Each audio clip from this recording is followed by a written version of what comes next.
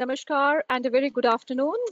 Respected distinguished officials, Shri K. Jayakumarji, President Delnet and Chair of today's program, the invited speaker, Dr. Heather Brown, Dr. S.S. Murthy, Vice President Delnet, Dr. P.R. Goswami, Treasurer, the Delnet Governing Board members, Mr. O.N. Safapuri from Delnet Coordination Unit, Bangalore, Dr. Neela J. Deshpande from Delnet Coordination Unit, Pune, heads of institutions, renowned library and information science professionals, library professionals from Delnet member institutions and other institutions, well-known writers and poets, members and officials of India International Center, New Delhi, Delnet staff members at New Delhi, Bangalore, Hyderabad, and Pune offices, ladies and gentlemen. I, Sangeeta Kaul, on behalf of Delnet, would like to welcome you and express our very warm, sincere gratitude to each one of you for joining us online today from various parts of India and outside for the first Dr. H.K. Kaul Memorial Lecture on Interconnectedness, Bridging the Past, Present, and Future of Libraries, which is shortly going to be delivered by Dr. Heather Brown, Assistant Director, Artlab, Australia. The memorial lecture is being organized to mark the first death anniversary of Dr. H.K. Kaul, the founder director Delnet, the great visionary and a true Karma Yogi with outstanding contributions of 54 years to the LIS profession. He has significantly contributed in conceptualizing the networking of libraries in India and established Delnet way back in 1992 as a city-based library network with the name Delnet Delhi Library Network. His vision and mission to network the libraries and to serve the users community with timely network information resources has made Delnet a self-reliant library network, which is now the single largest library network in entire South Asia, connecting more than 7,000 libraries in India and outside. Empowering libraries, empowering professionals and users with knowledge for transformation was core to Dr. Kaul's ideology and leadership. It was on the same very day last year, that is on July 1st, 2020, Dr. H.K. Kaul left for his next journey after journeying through the libraries and literature for more than 5 decades, leaving behind an imperishable legacy of his fragrant, outstanding work, which will remain forever the testimony to his profound contributions in the field of library and information science and in establishing Delnet. All of us have come together today to pay our humble tributes and respects to him through the first Dr. H.K. Kaul Memorial Lecture instituted by Delnet in the everlasting memory of our Reverend Dr. H.K. Kaul. I would now like to take pleasure in introducing the distinguished chair of the session, Shri K. Jayakumarji, the President Delnet, and also our special invited well-known speaker and the library expert, Dr. Heather Brown from Australia. Shri K. Jayakumarji is the President Delnet. He has a profound contributions of serving Indian administrative service for nearly 4 decades. He served as a Chief Secretary to Government of Kerala and as Joint Secretary, Ministry of Culture, Government of India. Shri K. Jayakumarji also served as a founding Vice Chancellor of the Malayalam University and currently serves as the Director of Institute in Management in Government, Thiruvananthapuram. He is also a very well-known poet, lyricist, translator, author, and a painter. Shri K. Jayakumarji has received various awards and recognitions for his outstanding contributions in the field of poetry, public service. He writes in Malayalam and English, published 32 books, including 8 anthologies of poems. It's a profound privilege to have you, sir, today, and I must thank you for agreeing to chair the very first Dr. H.K. Kaul Memorial Lecture. Thank you, sir. Thank you very much. I have an immense pleasure in introducing you all to Dr. Heather Brown, a great friend of Delnet for years altogether. Dr. Heather Brown is an assistant director at Artlab Australia, one of Australia's leading conservation organization. Heather has additional part-time roles as a librarian at the State Library of South Australia and at the University of South Australia, where she lectures to library and archive students. Dr. Heather and her husband Kelvin have been regular visitors to India since 1990s. Heather has a long-standing interest in traditional Indian cultural heritage and Indian libraries, and she has delivered lectures and presentations at numerous library conferences, seminars, and professional events, including at Delnet and also at NACLINS. Dr. Heather greatly admires the extraordinary vision, leadership, and practical work of Dr. H.K. Kaul and is a great supporter and well-wisher of the work of Delnet and for each one of us at Delnet. Dr. Heather's interest lies in the field of physical and digital preservation management, and this links to the theme of this first Dr. H.K. Kaul Memorial Lecture on interconnectedness, bridging the past and present for the future of libraries. It's a profound honor for us to have Dr. Heather Brown with us today to deliver the very first Dr. H.K. Kaul Memorial Lecture. We welcome you, Heather, and would like to convey our very warm, sincere thanks and gratitude to you for agreeing, and it's a great honor for us to have you with us today. I would now like to request the chair, Shri K. Jayakumarji, President Delnet, to kindly start the deliberations. Kindly, sir.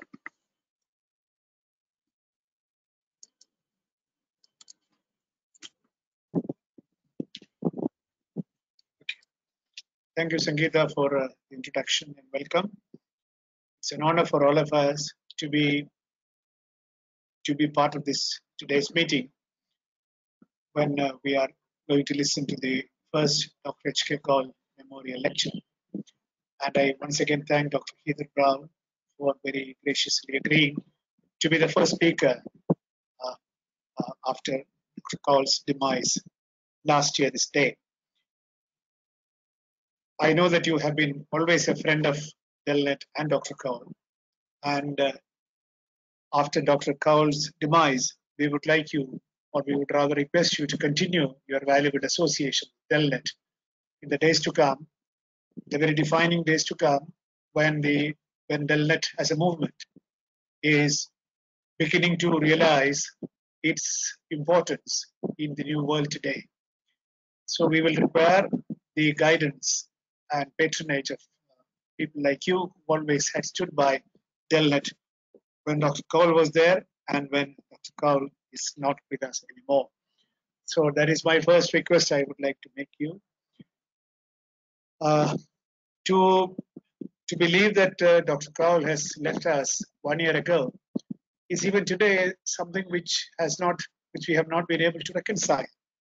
This is not what I'm saying. This is not by way of the usual thing to be said during a first memorial lecture. No, this comes from the very heart, very deep, because Dr. Kaul was a very inspiring presence, benevolent all the time, compassionate all the time, unruffled.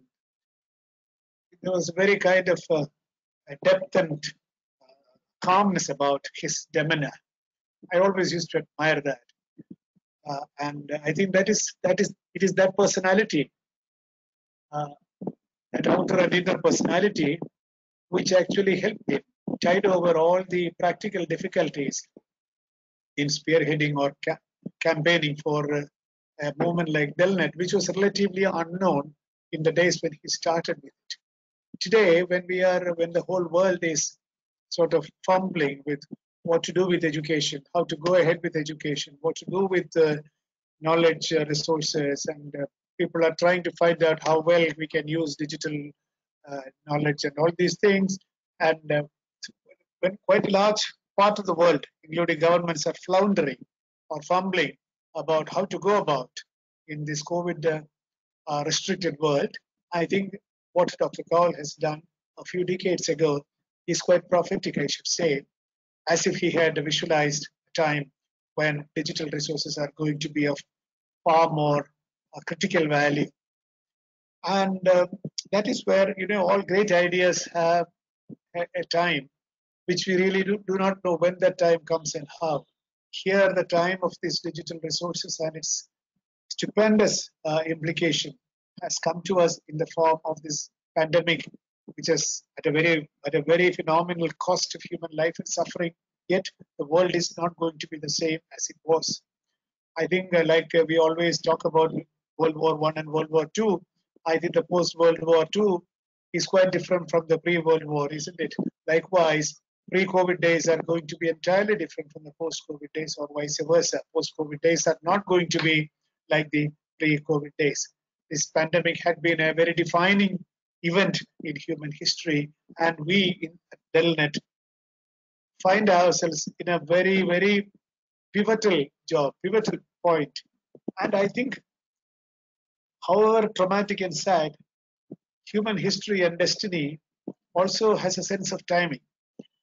Dr. Kaul's demise also marks the end of one world, pre-COVID world, and the emergence of the new world, where the role of Delnet and digital technology and digital knowledge, architecture, everything undergoes a sea change. So it is in that very moment that death has decided to take him away from us. There is a historical uh, message in the act of his exit. So, however much we wish that if only he had been with us, but I think the destiny or there is a sense of justice in history where he thought, where destiny thinks that, okay, now Dr. Kaul has done his job, is for you all to take it forward. In this context, I would like to thank everybody, the Delnet family, headed by Dr. Sangeeta eminently, to have steered Delnet in these days of upheaval, if I may say so. So they have managed it very well, I should say, because I don't go and sit there every day. I'm not on their day-to-day administration, but Delnet has managed very well, exceedingly well, in ensuring continuity with adaptation. It is not continuity as it existed. It continues, but it gets adapted.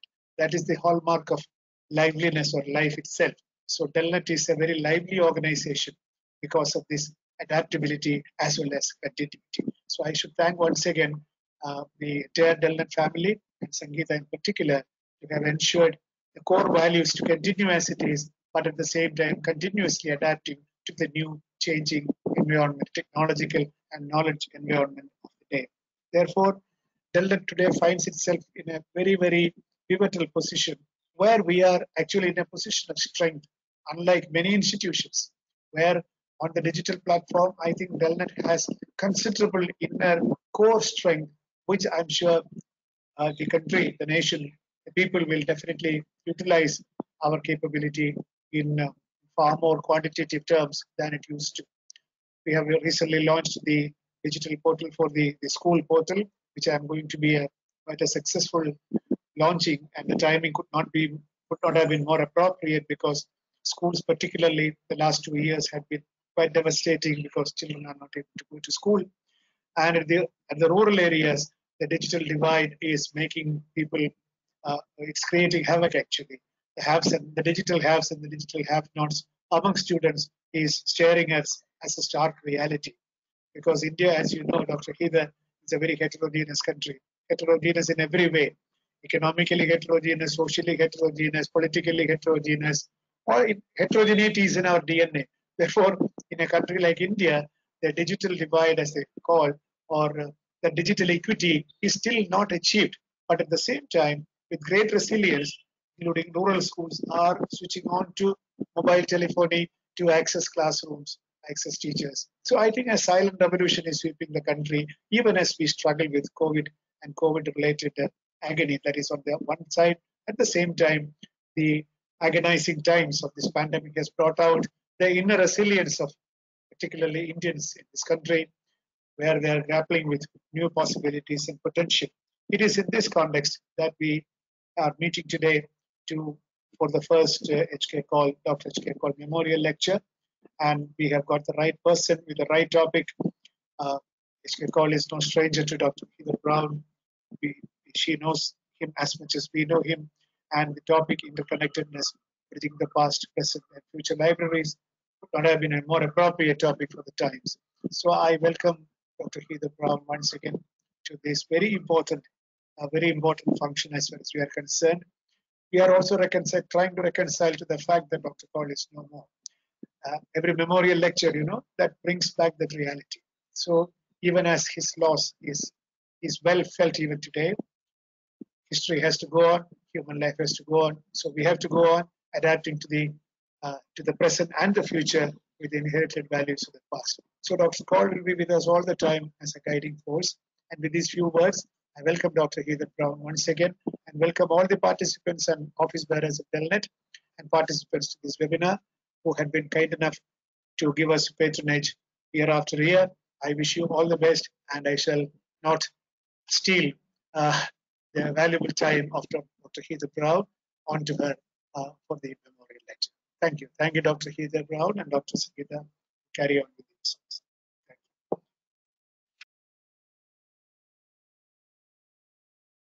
Heather, we would like to request you. It's a pleasure now in requesting you to kindly deliver the very first Dr. H.K. Kaul Memorial Lecture. It's over to you, Heather. Thank you so much. Thank you, Sri Jayakumarji, President of Telnet, distinguished colleagues, wonderful colleagues all around India. It's such a great honour to deliver this lecture as we honour the memory of Dr. H.K. Kaul and his extraordinary vision and his great legacy. The beginning point of my lecture is interconnectedness, and it links us all together now as we honour Dr. Kaul's memory and the gifts that he has given to us all. It is because of Dr. Kaul that we are connected across different parts of India and across oceans and different lands and in different time zones because of this great man. So this lecture is in 3 parts. First of all, an introduction on Dr. Kaul and Telnet to set the scene. And then the second part is on preservation, which is a bridge from the past to the present and the future of libraries. And then finally and briefly, a reflection on Dr. Kaul and the future. So firstly, interconnectedness. Dr. Kaul profoundly understood the interconnectedness and the interconnected nature of all things, and he especially brought this way of seeing into his poetry, and it penetrated deeply into his work in the field of librarianship.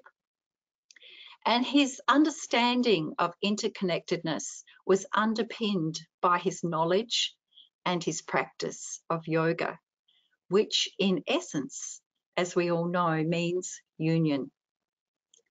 And fittingly, Dr. Kaul began his career in 1964 as a yoga research assistant at Lakshmi Bai National University of Physical Education at Gwalior. So, connections with Dr. Kaul. Where and when did your own connections with Dr. H.K. Kaul begin? Can you remember when you first met him? Each of us has our own story. My connections with Dr. Kaul began in 2006 on the 1st of August, and fittingly, it took place at a great library, the National Library of India in Kolkata, and fittingly, Sri Jayakumarji also attended this function.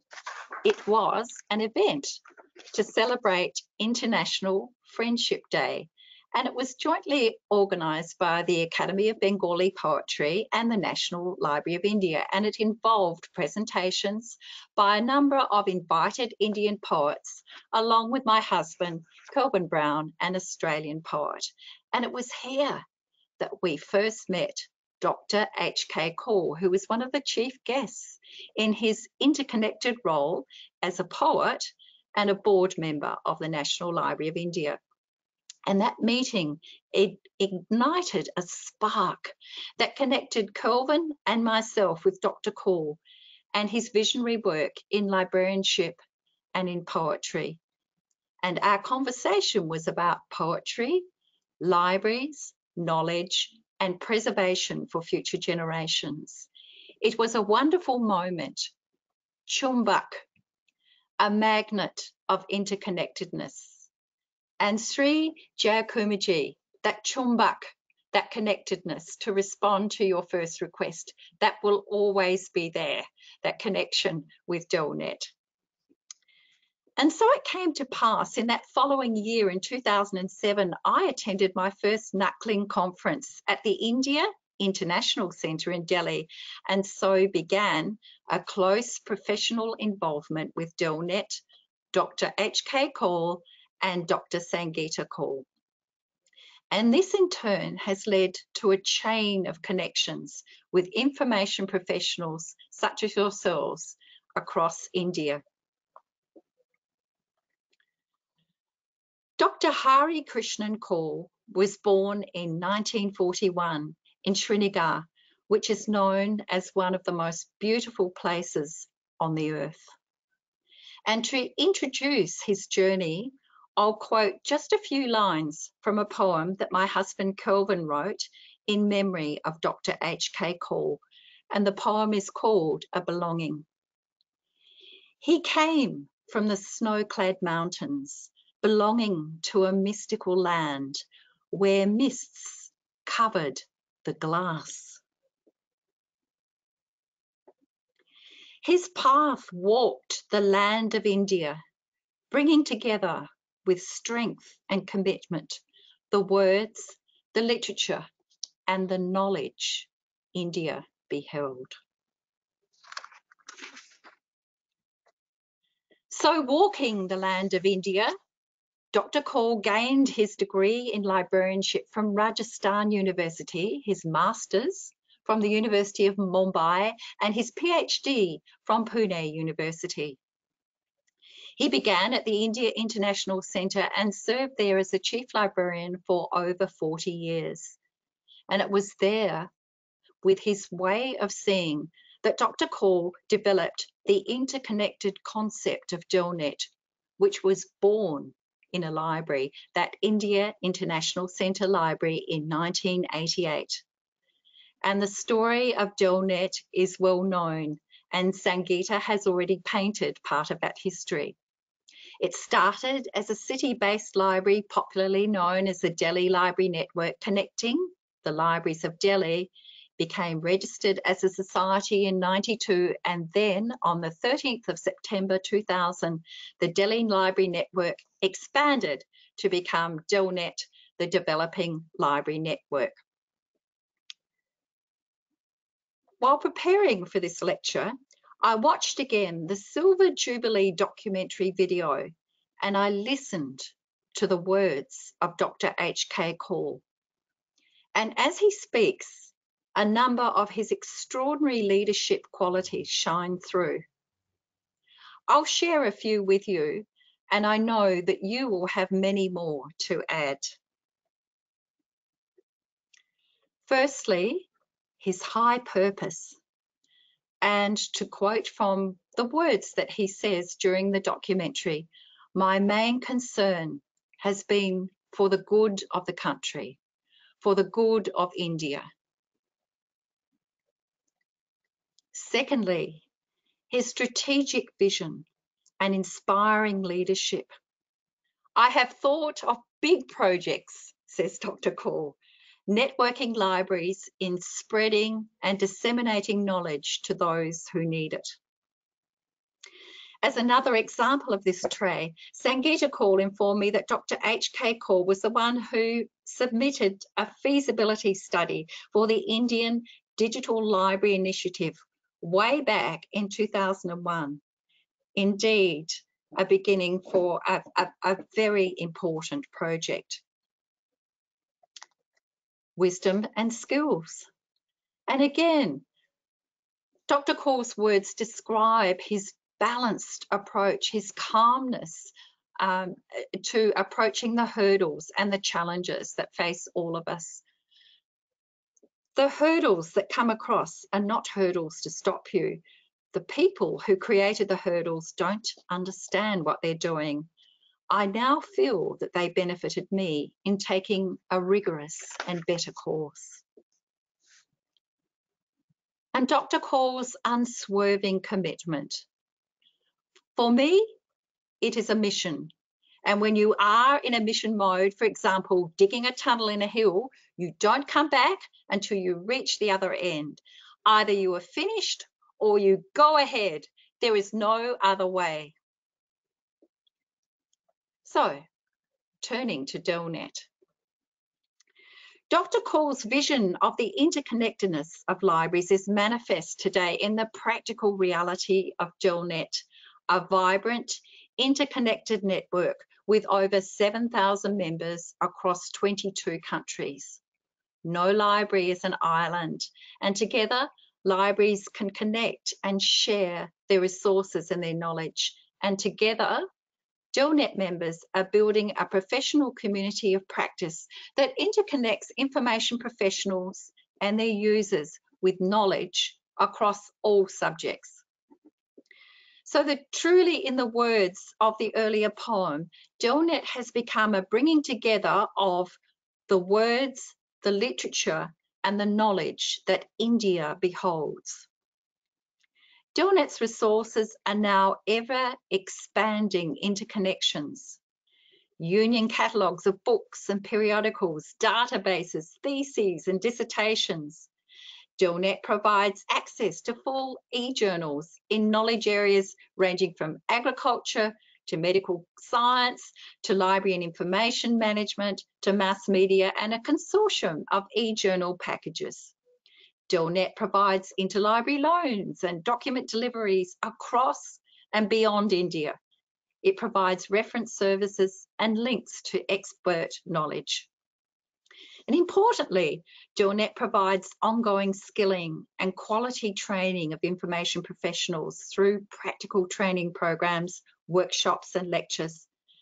And many of us have also experienced the rich cross-fertilization of ideas and library trends that have occurred at the Delnet NACLIN conferences. So Delnet goes ahead, interconnecting and networking libraries and spreading knowledge. So let us turn to knowledge. The greatest tool is knowledge. This was the message of the Honourable APJ Abdul Kalam, former President of India, as he inaugurated the NACLIN conference at Pondicherry, which I attended in December 2014. And you can view the excerpts on the Delnet Silver Jubilee documentary video. I also recall the words of another wise man, the late Sadeshmukh Maharaj from Pune, who also said of knowledge, money does not last, empires disappear, nothing else but knowledge lasts eternally.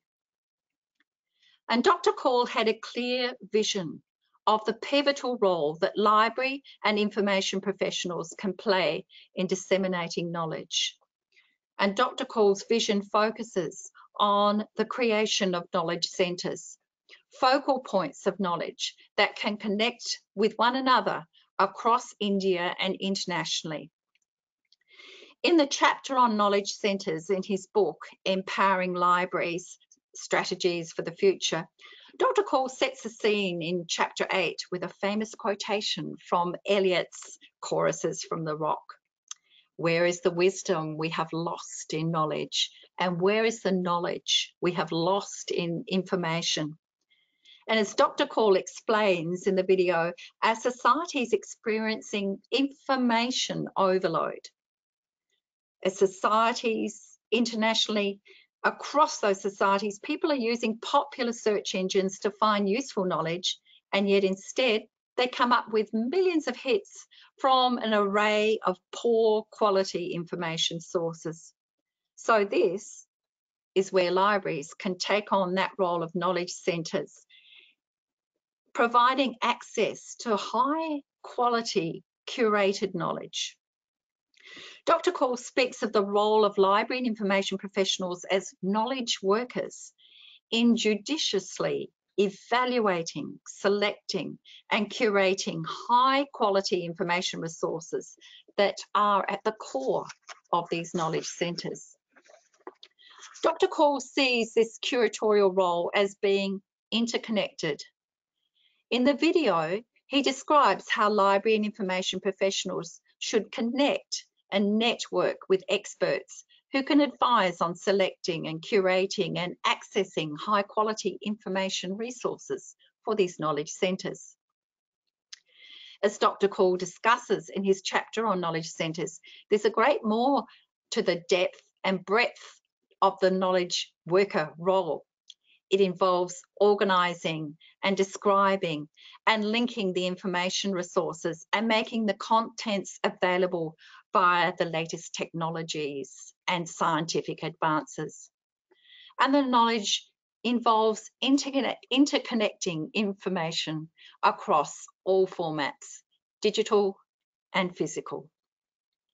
It involves winnowing and filtering out poor quality or superficial knowledge. And that's what Dr. Kaul calls bridging, which is interconnecting with experts to arrange for authoritative advice to be provided to users. And these are interconnections on so many levels.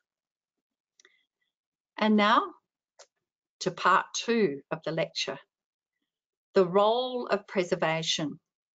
It is the bridge that links the knowledge of the past with the present and transports it into the future. Now here, Dr. Kaul had a deep understanding of the pivotal role that knowledge centres can play in preserving the incredible richness of India's knowledge, its ancient and its traditional knowledge, as well as its modern, scientific and technological innovations. Remember those early words about wisdom and money does not last and empires disappear and rulers come and go. It's the knowledge that takes us into the future. And this significant knowledge can be found in India's ancient manuscripts. And this international heritage is recorded on the UNESCO's Memory of the World Register. And as the National Mission for Manuscripts notes, these are held in a range of India's libraries, as well as other repositories such as manuscript resource centres and archives and private and religious organisations.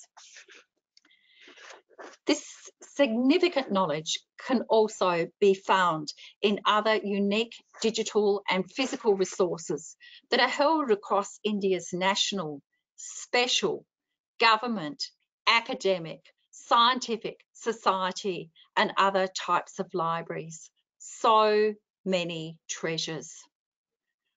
Reflect for a moment. What is significant and unique in your library that needs to be preserved for the future? What is at risk? These items are indeed preservation priorities. And to illustrate, just on the left are some of the very precious and unique items from the library of the National Institute of Fashion Technology. And on the right, some very rare books from the Indira Gandhi National Centre for the Arts Library, just to illustrate that point. And the priorities for preservation should include physical and digital formats. So here's some examples from the Sri Aurobindo archives at Pondicherry. The physical archives and works of Sri Aurobindo, and the digital and digitised versions and the catalogues and the indexes and the finding aids. Both are significant. And you would all be knowing from the Indira Gandhi National Centre for the Arts, the digital library, the resources of Indian cultural heritage, another world-class international heritage resource that is part of the memory and the treasure for the whole world, not just India. Extraordinary. So Dr. Kaul understood profoundly that the preservation of knowledge will benefit future generations in India and internationally because it connects the richness of the past with the present and the future. And he knew that preservation and access are two connected sides of the same coin. We can't provide access unless we preserve or safeguard the knowledge but there's no point in preserving that knowledge and locking it away. It's useless without access. So Dr. Kaul was vitally interested in the strategic role of preservation in knowledge management. And he also encouraged my PhD research in the field of physical and digital preservation management, because he understood the importance of that and its implications for Indian libraries and its vast collection of significant and unique knowledge in all formats.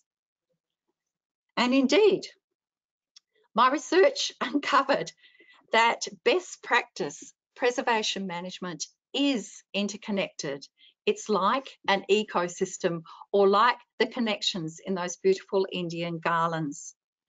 So chopping preservation into little chunks and trying to manage preservation in separate compartments does not make sense, and nor does it work effectively. And despite the widely held view that digital is different, there's a number of similarities between preserving knowledge in digital and physical forms.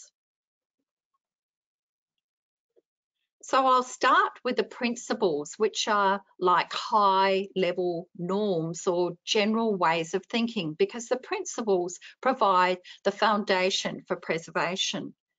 And here's a summary of the principles that I uncovered in my research that are absolutely identical, that are similar between the physical domain and the digital domain. And I've put a ring around interconnectedness. And as you run your eyes through those, you'll see principles like minimum intervention, which is first do no harm, or selecting for preservation. That's common to both physical and to digital preservation. And then at the next level, from the principle level, is the level of strategies, the kind of how to do preservation. And strategies are really groups of actions to achieve the preservation objectives. And an example of a strategy in preservation is disaster management, which I'll focus on a little later. So my research uncovered that many of the physical and the digital preservation strategies are similar, and I've particularly highlighted that area of disaster management. However, I noted in the research that some of the very specialised and technical strategies in the two domains are different. For example, in digital preservation, there's technological strategies such as emulating and migrating and digital forensics. And similarly, in physical preservation, there's very technical and specialised strategies that my colleagues at the Indira Gandhi National Centre of the Arts Conservation section would talk about when they talk about the chemistry and the physical conservation of items. So they're specialised and they're different. But having said that, there's a number of strategies that are similar. So where to begin with preservation? And I'm just going to run through a couple of the strategies and to give you a few hints and tips, some shortcuts for preserving into the future. So first of all, number one strategy is surveying. Surveying is like in traditional Ayurvedic medicine, it's like taking the pulse. It's knowing the needs of what are in the collections. So if they're physical collections, it's finding out what the priority collections have and what is their condition. Are they damaged? Like the image of the very damaged book, which is on the right-hand side, and that image is provided courtesy of a colleague at the Indira Gandhi National Centre for the Arts. So during your survey, check out what the building's like. Are there leaks? Are there gaps and holes? Are the gutters clean? What kind of security arrangements are in place? What's the storage like? Are collections stored on the floor? What's the environment like? And what's the temperature like? Is it hot? Is there good air moving through? Are there fluctuations in humidity? what kind of handling practices are in place? So your survey is basically a risk assessment, and that risk assessment I'll pick up a bit later when we come to the area of disaster management. So it's basically what a doctor would do if you're going to visit the doctor, and the doctor kind of surveys you as a human being to find out what the risks are in your area. So check out the risks. That's the number one priority, and that's for physical collections. And then for digital collections, you can do the same. What kind of obsolete formats do you have? Make a list. Number two, control the environment. And by that, I do not mean put in air conditioning. In fact, having air conditioning switch on and off can cause a lot of fluctuations in temperature and humidity. I have a saying that says, keep the temperature as low as possible and keep the fluctuations as slow as possible. But the collections can be pretty stable, even in high temperature or low temperature. And if the fluctuations in humidity aren't rapidly going up and down. So my mother, for example, her treasure was a piano, and she simply moved that to an inside room in the house and not next to an outside wall. The house wasn't air conditioned. And in Adelaide, our temperatures go up to 46, sometimes 47 degrees. So that piano, which is very precious to my mother, was kept in a very stable environment because she simply moved it to an inside room. And make sure the air is circulating. So here's an example on the top from Bhandarkar Oriental Research Institute in Pune, and you can see the light coming through that window is actually wire mesh, and the air was circulating through because it was very humid. It was actually monsoon, and keeping that air circulating was reducing the risk of mold. And dust, that can be quite a danger in collections, and we'll see a few more examples later. But controlling the dust is a simple way of controlling the environment. And those needs are similar in the digital environment where you may have servers present. So there's international standards for controlling the server environment, including temperature and humidity, and also keeping the dust levels low. Storage. For the physical collections, there are great and long-standing traditions in India for wrapping manuscripts in red cloth, and some of the research is now showing that the dye in the red cloth can be helpful in repelling insects. So that slide on the left was taken from Mumbai University Library, and on the right-hand side, some specialised protective storage being produced by the IGNCA Conservation Section.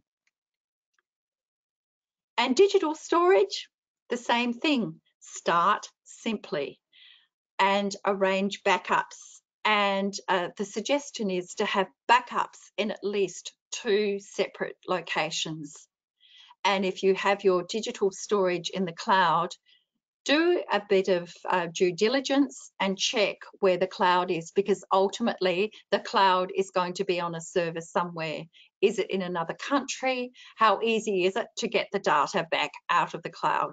But sadly, a number of the digital disasters have happened where organisations have had backups, but the backups are actually in the same place.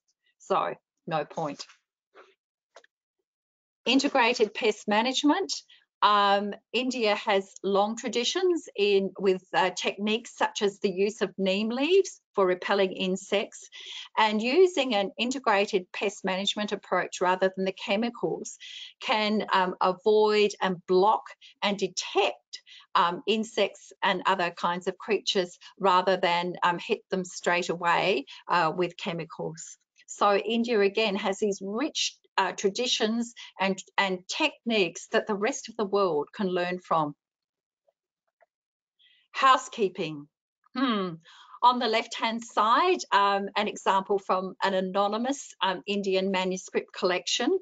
You can see those palm leaf manuscripts covered in dust and higgledy-piggledy stored on a window ledge against a window, and that is very high risk because it is poor housekeeping.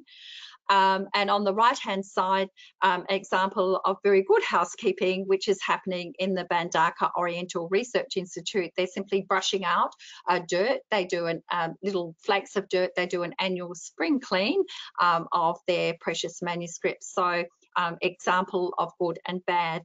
So cleaning I have seen being undertaken at Mumbai University Library, at the Papal Seminary Library at Pune. It's simple, effective, and keeps insects away and gets rid of a number of pests, other kinds of pests. And also the people doing the housekeeping and the cleaning are the eyes and ears of the collections. Security. What are the security arrangements for your significant collections, particularly those items that are on exhibition? And who guards the guards? A wonderful saying, because sometimes the enemy is within. And what about in the digital area? Cyber attacks and hacking, they're certainly on the rise. And during COVID, viruses and vulnerabilities have increased with working from home. For example, in my workplaces, we're very strict controls on taking USBs home. They have to be virus checked and encrypted so that we're not creating security problems for our organisations. So both physical and digital collections need attention to security. Metadata, as library colleagues, you will know and love this term, and a good definition is that it's structured data about data, the who, what, where and when. So we're familiar with metadata with our catalogues and databases and descriptions of the physical formats of material. And preservation metadata can also comment on the conditions, physical conditions of items, whether they're in poor condition and so forth. And in the digital arena, of course, similarly, metadata can describe the technical aspects and descriptive information, and also any changes that are made in digital preservation. So migrating something from one format to another or one version to another, all of that's recorded as part of the metadata. And if something's digitized, the relationship to the original. So metadata is a tool for not only managing access, it's a tool for managing preservation. So number 8 tip is one that I'm going to focus on a little more, and that is the area of disaster management. And disaster management involves safeguarding significant knowledge collections from damage caused by disaster. And that's a topic of critical importance to India because it's fundamental to enabling the survival of India's knowledge into the future. And it builds community resilience after a disaster event. And really, disaster management is the most important strategy because everything else that we do, we catalogue, we have document delivery, we have knowledge centres, we have good buildings, we're trying to care for the collections and describe them with metadata. We can try and do everything, but all of that just simply breaks apart when disaster strikes. And India has many and still continues to have many disasters.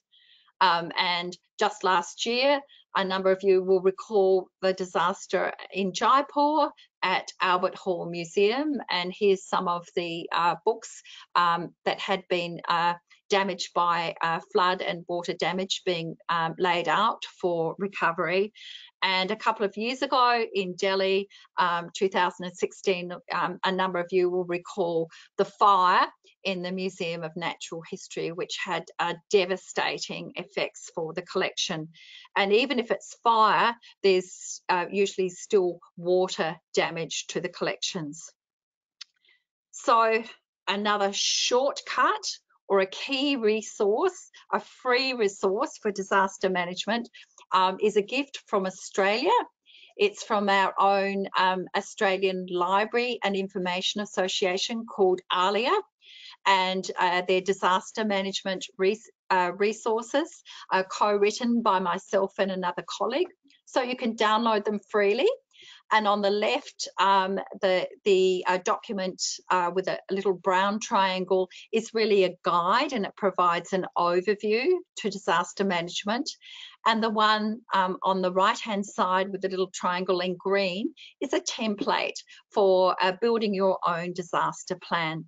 So they're free resources and available from Australia for you to access and to use to help build your own disaster resilience. And just going through disaster management and the essential parts of it, the stages are the same in digital and physical disaster response, and there's 4 essential stages. So the most important stages actually happen before a disaster, and they're prevention and preparation. And that's where the main focus needs to be, because good prevention and preparation is going to mitigate the risks or the effects of a disaster. And then during a disaster, that stage is your response. And then after the disaster is the recovery, which is really putting everything back in place. So I'm just going to go through those stages, and I'm going to illustrate them with reference to a workshop which was held in 2019. It was a joint workshop between Artlab Australia, which is where I work, and the Indira Gandhi National Centre for the Arts. And it was during that workshop that I also spent time in Delnet and had a conversation with Dr. Kaul and Dr. Sangeeta Kaul about disaster management. So let's start with before, and that's prevention. And our old friend, the surveys and the risk assessments. Really good way of checking out what the risks are, and those risks will help determine your disaster plan. What are the places where you can see stains on the ceiling, which are going to be where the leaks happen in your organisation? What kind of building maintenance happens, and who's responsible for that? And in the IT or digital area, what are the digital security risks? Where are the backups happening? Who has access? Who has authorization? So that's really kind of checking out the risks. Also the geographical locations as well, because I am aware, particularly in other Asian countries, of libraries that are built beautifully on the banks of the river. And in Australia, the State Library of Queensland in Brisbane is built right on the banks of the Brisbane River. And they experienced a major threat with the flooding of the Brisbane River. So often architects and designers and so forth will pick this beautiful picturesque position for a library collection, and then don't think about the risks of flooding. And if collections particularly are stored in the basement, there's going to be big risks when the inevitable happens and there are floods. So prevention is the surveys and the risk assessments. The next stage is preparing, and part of that is putting together a disaster plan which is based on the risks. And as I said, that template from ALIA, the Australian Library and Information Association, has a disaster plan that you can adapt to your own organisation. And in that plan, you should be forming a disaster team people who can respond to a disaster to help reduce the damage. And I've got a Superman on the left who's going to be in charge of the digital collections, and a Wonder Woman on the right who's going to be in charge of the physical collections, or you could reverse those roles. But at the moment, you probably need that specialist knowledge from the two areas to have a disaster plan that's integrated, that covers those two domains. Part of the preparation has to involve training, and that's giving people experience in how to respond to a disaster, because you can't just have a plan that's theoretical. So that is why that workshop was undertaken at the Indira Gandhi National Centre for the Arts. So it was with Dr. Achal Pandya and his colleagues, and the people who attended that workshop came from a few libraries, but also the National Archives, which is just across the road. We had people from Red Cross, a number of people from museums, and a number of conservation students. So a wide range of people attending that very, very much a sort of hands-on workshop of how to respond to disasters to reduce the risk of damage. So training is an essential part of the preparation. And then there's a response. So this is a simulated disaster that we had in that workshop. Dr. Achal Pandya found a trough, and we filled it with water and soaked a number of books and documents that could be disposed of to simulate a disaster. We soaked them the night before. And as you can see from that slide, they're getting stained, the dye starting to come out of the textiles and some of the books. They're warping, they're becoming sodden and blowing up. They're expanding as well, and they're going to become very fragile and difficult to handle. So that's going to give us a real life experience of what it's like to handle physical collections that have been damaged due to water, and over 90% of disasters involve water. And here we are, Anne, my colleague from Artlab, is demonstrating how to recover materials safely that are water damaged and how to basically dry them out. So we had a lot of fans going there. And another technique we explained was also freezing items that are water damaged, placing them in plastic, sealing them and placing them, packing them neatly and placing them in a freezer so we can respond to that later. And that was a technique newly introduced to India, and we're hoping that that will be spread around India to help buy time to respond to damaged items. And then the last stage, after you've salvaged priority materials, and again that goes back to selecting what's a priority in your organisation for preservation, what's unique.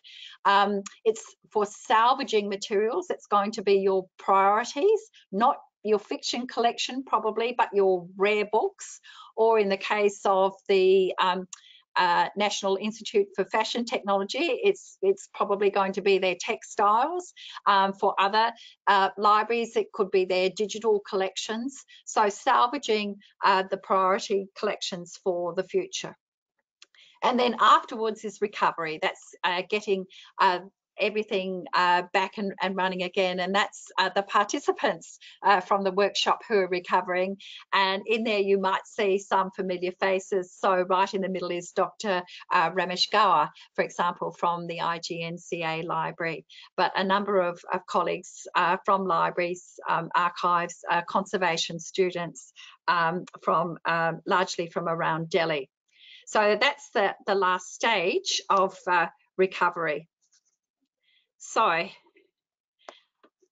I wanted to say that one of my last conversations with Dr. Kaul was about the possibility of DILNet taking up the role of training and disaster management in an approach that interconnects disaster management for physical and digital collections.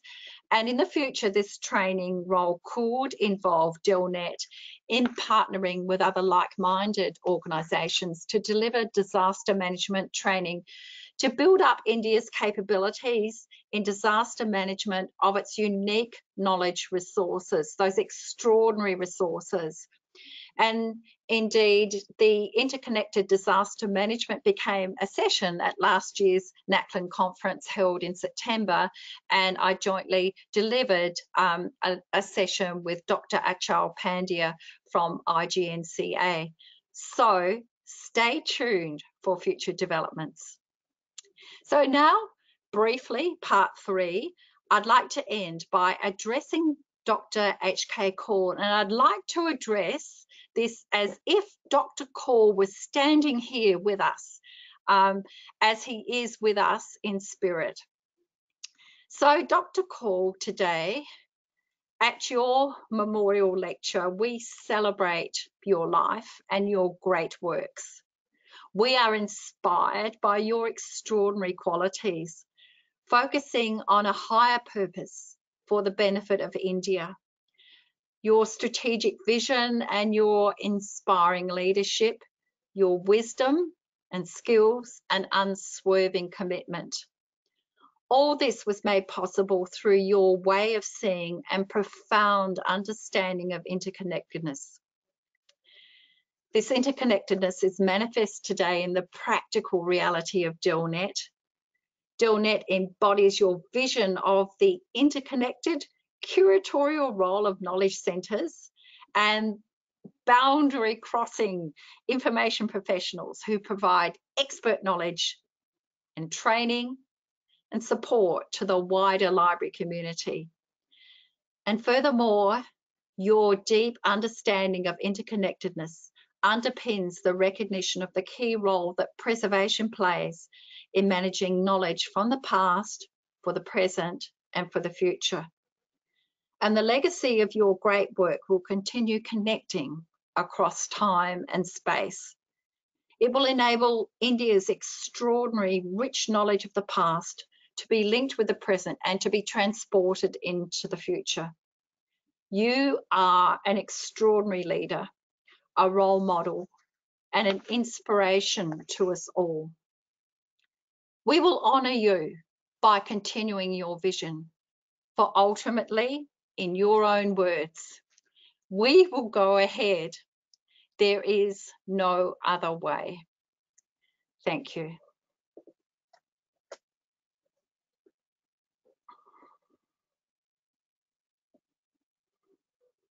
Thank you so very much, Heather, for delivering a highly enlightening, engaging, and an insightful talk. Thank you so much for sharing your vast expertise on preservation, on disaster management, and most importantly, about Dr. H.K. Kaul, in whose memory we have instituted this memorial lecture. We are indeed much grateful to you, Dr. Heather, for all your time and efforts in delivering this talk, and we are going to remember and cherish it forever. Thank you so very much indeed. I, on behalf of DELNET, would like to request the chair and the president of DELNET, Shri K. Jayakumarji, to kindly present a plaque of honor to our distinguished speaker, Dr. Heather Brown. I would like to request you, sir, on behalf of DELNET, to kindly present plaque of honor to Dr. Heather Brown for delivering first Dr. H.K. Kaul Memorial Lecture. Heather, this will be delivered to you, and we are happy that I've got it. that was wonderful. It was a wonderful lecture, comprehensive and to the point. And I'm sure you must have worked hard to sort of condense all these ideas into the time frame. And we are exactly 1 hour into the program. That speaks a lot. So thank you very much for enriching this memorial program by your very insightful and relevant lecture. We shall continue to receive your association and patronage, as I said. Thank you. Thank you. Chumbak. Thank you so much, Dr. Heather, and we are going to send it across to you, and it's going to reach you yet another 1 week time. With the permission of the chair and a distinguished speaker, I would like to find out whether can we take a few questions from our attendees if time permits. Dr. Heather, is it possible? Can we take a few questions from our attendees? Okay. So with the permission of the chair and a distinguished speaker, I would like to request our attendees if they want to ask any questions about the digital preservation or about the disaster management to our speaker, please kindly raise your digital hand and we'll be very happy to get you connected with our speaker. Please kindly raise your digital hand and so that we can give you an audio control and you can ask the question. We have Mr. Basana Das who may like to ask a question. Mr. Basana Das, please kindly introduce yourself and ask the question and try to be as brief as you can. Mr. Basana Das, please unmute yourself and ask the question. He's not from able Kolkata? to do it. From Kolkata, yes. Yes. Yeah.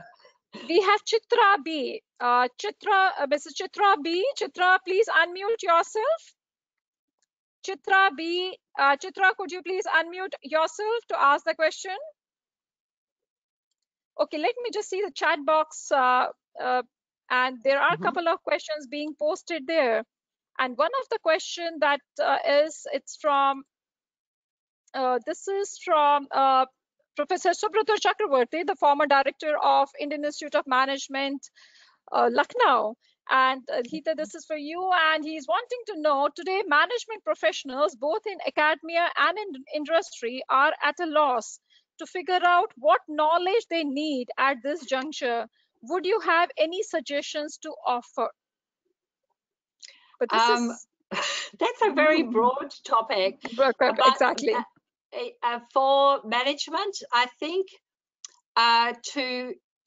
to begin to ask what management knowledge you need, I'd ask the why question, which is what Dr. Kaul would ask at the beginning. So why is it important? What is its significance? And what benefit, as Dr. Kaul would ask, what benefit will it be to my users? And is it expert knowledge as well? And for management, how do you translate the knowledge into practical usefulness? So there's academic knowledge, and having recently completed my PhD, I know a lot of that is knowledge in, it's intellectual knowledge and it's rigorous, but it's not able to be practiced by a number of people. So I also look for the why, which is the philosophy, and I also look for the practical philosophy, which is the application of the knowledge. So that's a very broad response, but I think asking why and seeing the benefits and then being able to put it into practice are very good guidelines. And those guidelines, I can see that Dr. Kaul himself has followed too. He's thought about the why, he's thought about the priorities, he's thought about connecting, and then the practical benefits to libraries and ultimately the people right across India. Thank you very much, Dr. Heather. There is yet another question coming from Mr. H.R. Mohan, who has been a former vice president at Hindu Chennai of systems he has been taking care of. Yes, from Chennai. And the question to you is, Dr. Heather, could you please highlight the role of indexing in preserving the organizational knowledge? Who decides what to be preserved and archived?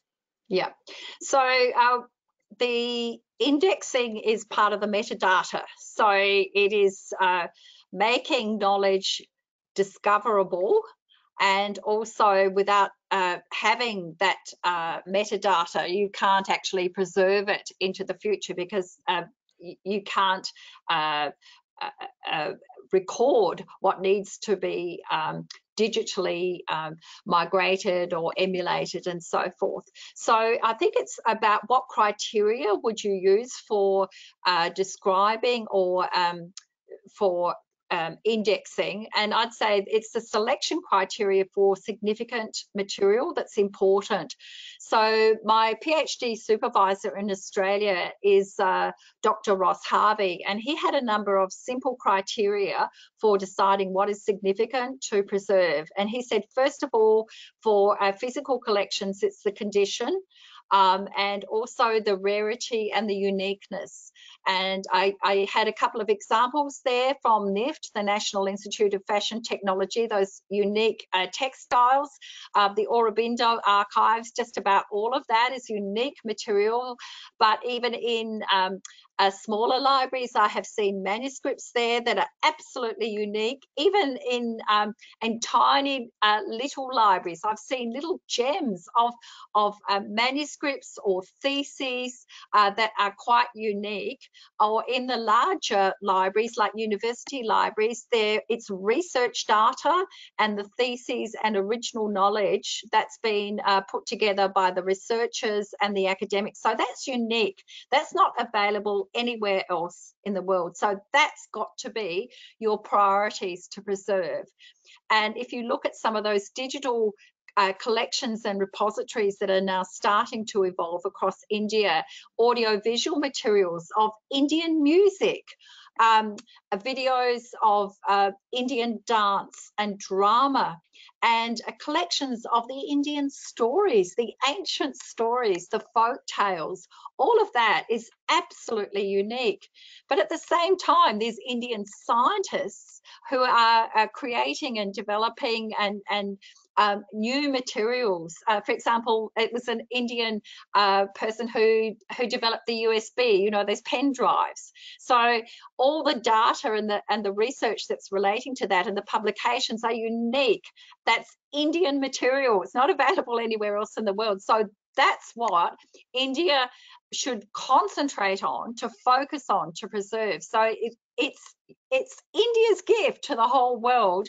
And I have to say, those ancient manuscripts, India has the largest, or arguably the largest collection of manuscripts in the world that cover all topics, from shipbuilding to how to look after elephants, you know, to Ayurvedic medicines, which some of the big drug companies around the world are seeking desperately, to music, all of those sorts of things, all of those topics, economics, architecture, they're also covered in the manuscripts. Such rich treasures across India. So I think there's a huge task to describe and document what's there, and then that also enables the preservation. Thank you very much, Dr. Heather. Now I would like to request Shri K. Jayakumarji to kindly give the closing presidential remarks. May I request you, sir?